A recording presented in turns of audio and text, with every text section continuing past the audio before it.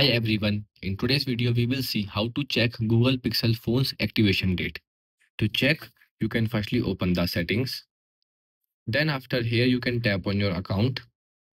Then here you can again tap on your account and now click on manage your account Google accounts.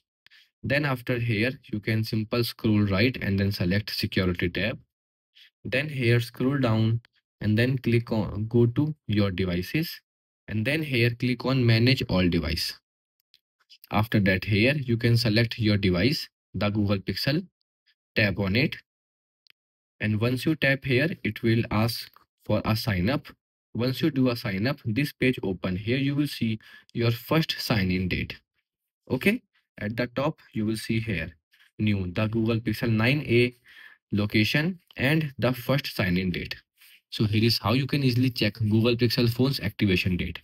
Goodbye.